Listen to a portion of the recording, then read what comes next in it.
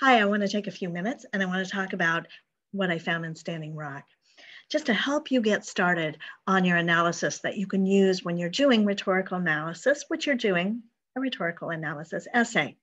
The first thing I want to say is rhetorical analysis. Well, any analysis of a text is about asking key questions. The questions change depending on the kind of analysis you're doing. And right now I'm focusing on rhetorical analysis, which means, like understanding what's the argument, how does the author build the argument, how does the author make the construction of that argument persuasive for the primary audience, and then, like who's the primary audience and so forth. And so let's get started. If we were meeting synchronously, I would be asking you, what stood out to you and why? Now, you might think that that has nothing to do with rhetorical analysis. And yet I would say it really, really does, because as a reader who's reading a text, it's important for you to get a feel for the text. And if something stood out to you, it resonated with you, it made you think, it made you imagine something, it made you feel something, chances are it's going to do that for the primary audience too. And so you want to pause there and you want to think, what is the author doing here? What's the rhetorical strategy? Why is it making me feel disturbed or sad or curious or disgusted? Or intrigued. And like, why is it doing that? And you want to think, okay, would it have that same impact on the primary audience? Is there a little difference there? And so these points, these first impressions, are really, really valuable to you in identifying rhetorical strategies that actually have an impact on the audience. And those are the rhetorical strategies you want to choose when you are writing an essay like this. Don't choose strategies like tone or language, because those are so vague. Those aren't places in the text where the author is doing something extraordinary that makes you go, oh. The other thing that you never want to dismiss when you're doing rhetorical analysis, you might not write about it, but it will help you with your analysis, is the title. This has a pretty standard title, what I found in Standing Rock. So it should prompt you to think, what did he find in Standing Rock? And because the answer to that is going to help you, because the titles hint at what's to come. And obviously he did find something, and that something matters. Otherwise, accounting wouldn't have titled this that way. The other thing is, what is Standing Rock? And I hope you look that up if you are not familiar with it. This Standing Rock is an Indian reservation in the Dakotas, North and South Dakota. It's the Lakota tribe. And it's been in the news lately because of Standing Rock protests, because they are building the Dakota pipeline through this reservation, really close to it or through it, I don't remember which.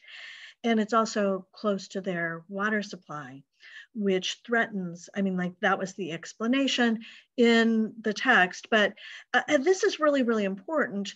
So in 2016, that is when, April 2016 is when the protests began.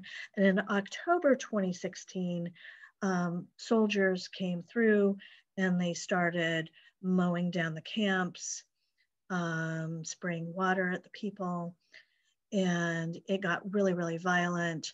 And so this is published in December 2016. And so that's the context in there. And at that time, this was very much in the news. And so it's very important to think about the title as well as what's going on at that time. I don't want to spend a lot of time talking about narratives in this text, but I do want to say that narratives are really valuable for building claims, because they speak to things that are otherwise unspeakable. So whenever you see a narrative in a text, you want to think, why is that narrative there? Is it building a claim? So the narrative prompts people to draw conclusions And those are claims, perhaps implicit, unspoken claims in a text. You also want to think about, like, what function do they serve? Harriet McBride Johnson, this quote is really powerful because when somebody tells a story, it allows us to get inside their head to experience what they experienced in a new way. So for example, when Koenig talks about where he's doing the basketball camp at Standing Rock, and people asking questions, and they ask, did you have a lot of Native American role models? And it stops him in his tracks. We get inside his head and we see, like what it's like maybe to never have any role models that look like us, which is his story, something I never experienced, but I can get inside his experience through the power of storytelling. So anytime you see a narrative in here, and he's got lots of them, tell that story. Now, think about what that story is doing, what that is functioning.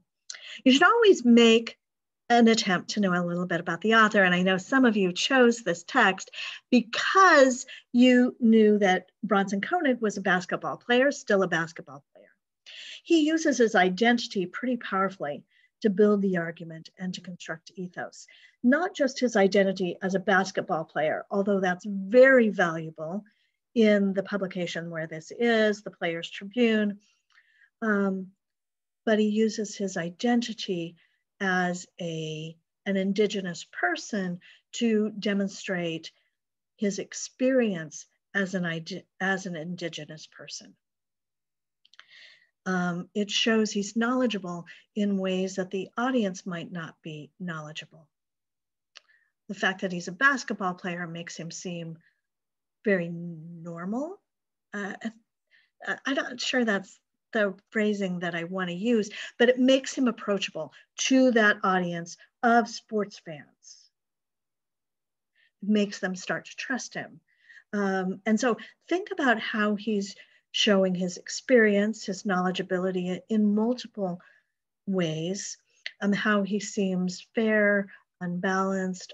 Even the research he does about tribes and about the history of Indigenous people, the history of the Lakotas, the history of broken treaties, all of that helps him seem very knowledgeable.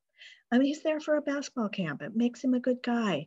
Think about how he's using his stories and his unique identity to build ethos and to build his argument. Talked about where this was published, Players Tribune, super important. Who reads this? Sports fans. People who like sports, people who want to know more about players, because players are the only people who publish, who write the texts in here. We talked about relevant things happening in the world at this time. All of that's important in understanding the argument. We're also thinking about, when we think of audience, not just the demographics, but the author's underlying assumptions. These are beliefs, values, things the author takes for granted about relevant topics. And you want to look in this text deeply in order to do that work. Whenever you're analyzing a text, you want to look at how the author starts a text. Just like the Callie Linfor text, Bronson Koenig begins his text by creating a setting. He talks about seeing the Standing Rock camp for the very first time, and he has extended discussion of what he sees, how it makes him feel. It's almost like we're walking through the camp with him. This is a multi-sensory description. It's what he sees, what he feels, what he smells, how it makes him remember things. And he starts weaving in what he knows about the water supply. All of that's really important. Why? because he's assuming his audience has not seen this, that they don't know this. And he needs to create that common ground so that they can travel with him through the story so they can see what he sees. Be thinking about what the overall argument is. He's hinting at it at the beginning, and he really creates a call to action at the end, and which ties all the pieces together. The argument is the main point. It can be stated in a sentence, and it does have a so what. It isn't just they should protect the water supply. It's something a little bit more than that. I'd be thinking about ethos, pathos, and logos, like the strategies that the author uses to establish that. How is he demonstrating he's trustworthy? How is he evoking emotions? How is he demonstrating his argument is reasonable? He's got all of those in here. Think about which are most predominant and why. And then, of course, that call to action at the end, wrapping it up. I will be reading your annotations. I'll be commenting on those annotations. Each of you need 10. They are due by Saturday. And then anytime between now and then, you can start creating that slide deck that you'll be posting. Work with each other, talk to each other. I know it's tough asynchronously, so start talking. Thank you. That's all I've got.